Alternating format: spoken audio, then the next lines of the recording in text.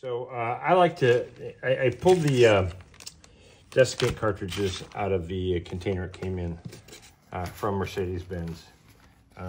Looked at them earlier today. I kept them in a Ziploc bag.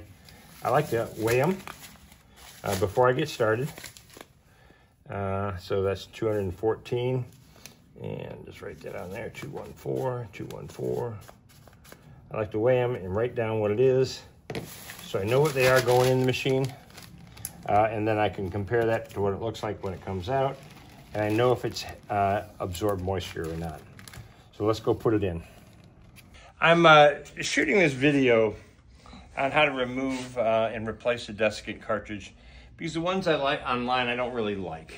They don't really tell you where it is, but it's right here. So if you look here and you look at this plug right here, it is right there.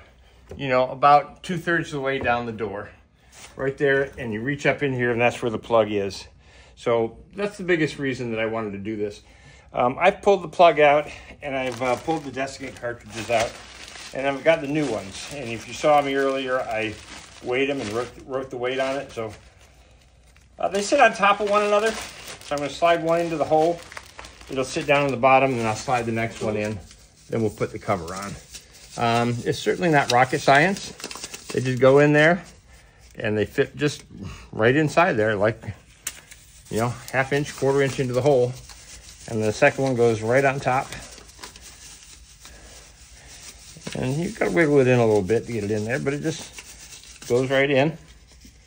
And then you slide this card in. Not really necessary, but you just slide it in there to make it so you can read it afterwards. And now you're sort of good to go. You put the cover back on. This is what the cover looks like. I'm going to get it in there partially.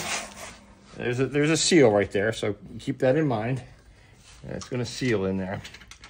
When you're doing this, there's an inspection that's involved, and what you're really inspecting is that there's no damage to the battery.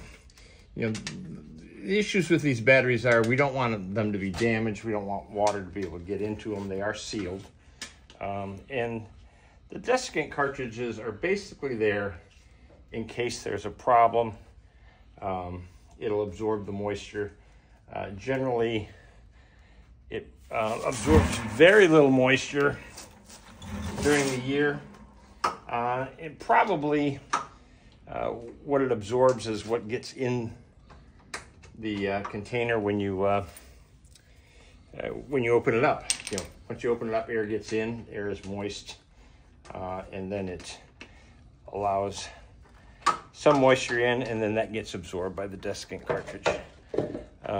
So I got this hand tight, almost. I'm gonna get it hand tight, then I'm gonna get a wrench on it. I don't think you need to watch me put a wrench on it. I prefer a 3/8 with an adapter, but my 3/8 is broken. So I'm gonna have to go to the big boy, which is totally not necessary because you don't have to torque it down, you just snug it down. Okay, so I've got it tight, and what you wanna do is you wanna feel up in there, and the plug itself is like maybe, I mean, not even, maybe about a 1/64 of an inch out farther than the casing of the battery. And that's tight, that's snug. You don't wanna Hercules it down, just tighten it up.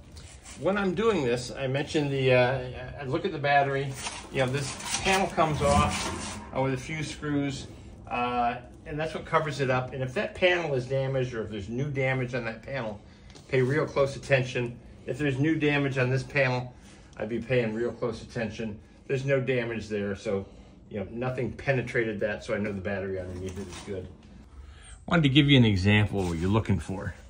When you come down here and you see damage like this in the battery area, this is prior to the battery area, but this is close to it. That's what you got to be concerned about. You want to pay attention right behind it to make sure there's no damage there. I'm familiar with this car, and I've got pictures of it, so I know that that was there last time and there's no damage behind it. But if you're underneath the car and you notice something for the first time, definitely look very closely where that is. You don't want to have damage to your battery. That'll cause you problems. The other thing you want to do is hook this up to your code reader and see if there's any codes associated with it. You know, you may not know what the codes are, but no codes is no codes, whether you know it or not. Then let's come over here real quick. There's a lot of good videos on this already, so I'm not going to show you how to do this. I'm just tell you, while you got it up, you get the wheels all the way over to the right, and the behind the panel here, under here, like I said, there's other good videos, is the sensor that senses the speed of the motor. When you pull that out and look at it, you can tell if there's moisture on it. It should be dry. If there's a little bit of moisture on it, you better take it down and get the coolant delete process done. This is any Model S, early Model S Tesla has the exact same motor in it, and the Tesla dealers or the Tesla repair guys know how to do this coolant delete, and that'll solve this issue of coolant leaking into the motor.